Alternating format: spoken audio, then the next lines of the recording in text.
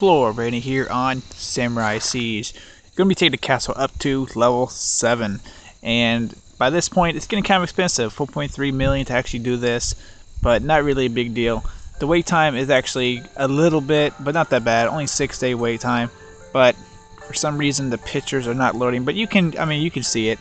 There's a ton of stuff that you see right here, coming in level 2, all that, 7 of this, 8, 4, 5 of this, 5 of this, 3, 4. Just tons and tons and tons of stuff going up to a level 7 castle. And of course, way more of this stuff popping up over here in the blue. And you can see I am steady scrolling through all this stuff. But just pretty excellent. Not really much going on with the level 6, but level 7 is definitely something to look forward to, and especially with only a 6-day wait time. And of course, if you do want to speed things up, it will be 2,097 of those gems.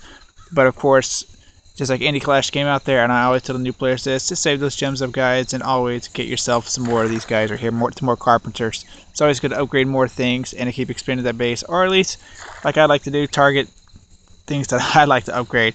Anyway, guys, it's Florian here on Samurai Siege, taking the castle up to level 7. If you guys like my videos, guys, be sure to hit that like button down there, and as always, have fun and subscribe.